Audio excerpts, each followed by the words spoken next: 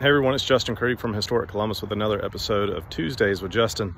Today I'm actually in the city of Boston, Massachusetts, doing a little vacationing, but didn't want to miss out on a Tuesday opportunity. And today I'm here walking along the Freedom Trail in Boston, and I'm at Copp's Hill, which is a cemetery. It's the second cemetery that was built in the city of Boston.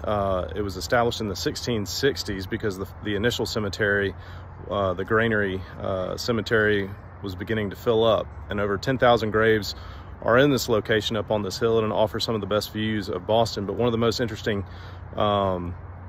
components of this cemetery is the two men who were believed to hold the lanterns to signal the British coming across the Charles River are buried here in the cemetery, along with a number of others who were involved in the Boston Tea Party movement.